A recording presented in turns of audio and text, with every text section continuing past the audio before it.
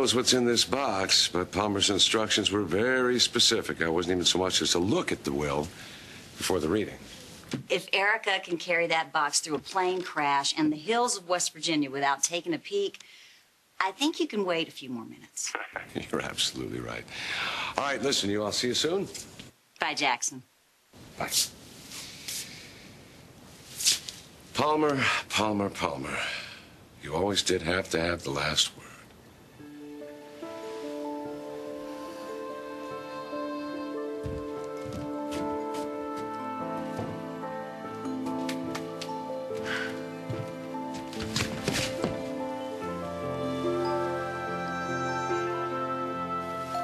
Hello, Dorothy.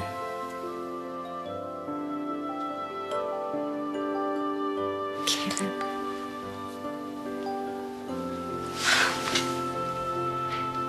Good morning. Good morning. How long have you been there? Let's talk about Caleb and why you're whispering his name in your sleep. It's who we are.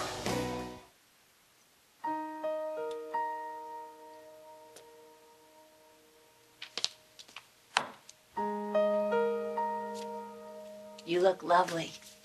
Oh, well, Palmer always liked me in white. What do you think, hat or no hat? No hat. All right. I just, want to look my best for him today. You do.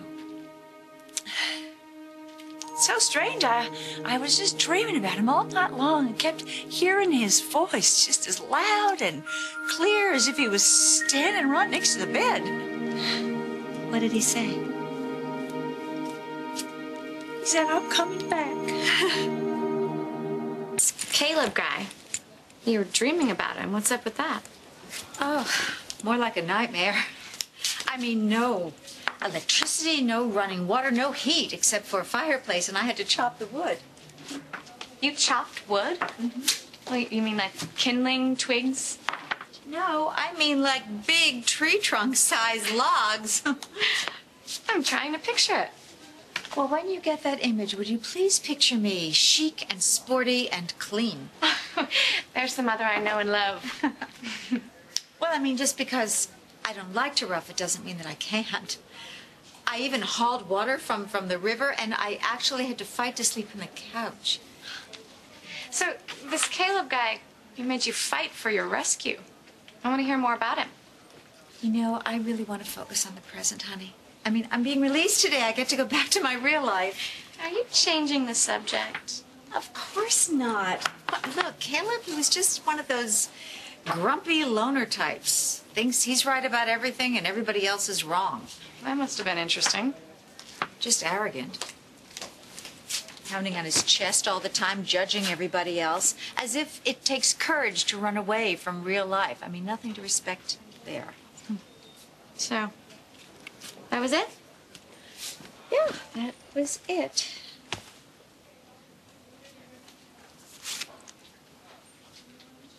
Already. Yeah, I have a flight back to Paris after Palmer's will is read.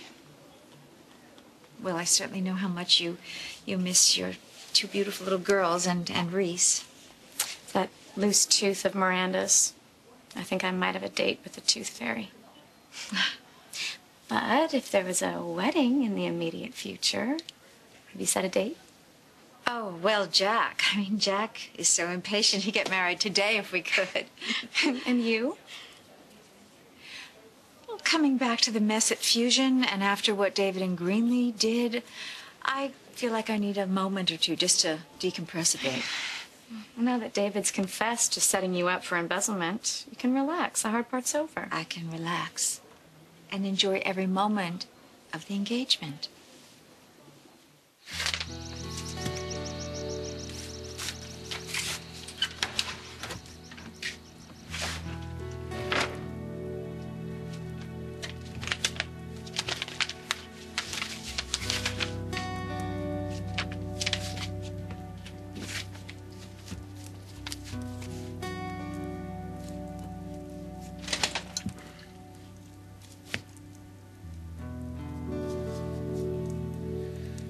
This is to inform you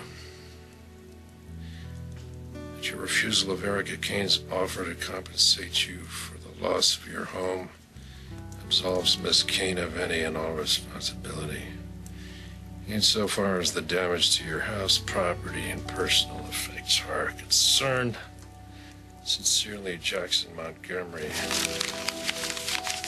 Blah, blah, blah. You're absolved, Miss Kane. I don't want to intrude. I just thought Jack might be here. No, Jack is already at the club. We're on our way over there now. Would you mind letting us have a word? I'll bring the car around to the front. Okay, thank you. Well, what's this about? Well, first of all, you're looking well. Thank you. I'm feeling even better. Good. I was with Jack when he went searching for you.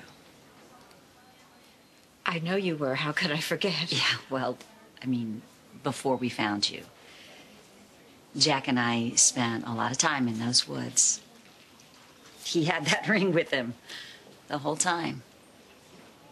He was so afraid. As afraid as he was for you, he wouldn't give up until you heard his proposal to become his wife. And I did hear it, and I will become his wife. So, if there's nothing else. We were in the middle of nowhere. We didn't know if we would ever find you. But Jack's love for you is just so pure and so bright that I really believe that it led us to you. He's putting his whole heart on the line for you. And my heart's on the line for him. I hope you're not presuming to know my fiancé better than I do. No, of course not. Because no one's closer to Jack than I am. No one understands him better than I do. And our life together, our future, will be perfect. I'm glad to hear that. I really am, because, I mean, I would really hate for you to go through with this wedding if you're not 100%. I really don't think Jack could take losing you again. Well, Jack's not going to lose me. Because I have never been so sure of anything in my life. Look, just so we're clear, you may straighten Jack's files and straighten Jack's books, but I tie his ties. And whatever happens outside that office, it's really none of your business. Oh, I just wish Petey could have gotten here after all, but I didn't expect to be the first. Is the family coming?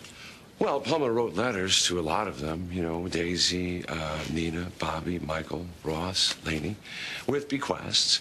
And like Petey's, they've already gotten to those folks. No, this reading of Palmer's will here, this was specifically for the good people of Pine Valley. I can feel his mischief already. I think you're probably right. Sorry. Oh, I didn't mean to scare you. That's all right. The thing that I checked on is all good. Oh, good. Good. I was afraid the thing wouldn't be ready. What thing? What wouldn't be ready on time? What are you talking about? Go ahead, please.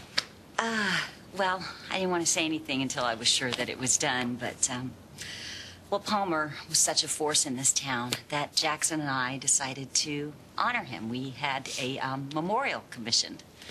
Of Palmer? Yeah. Of Palmer?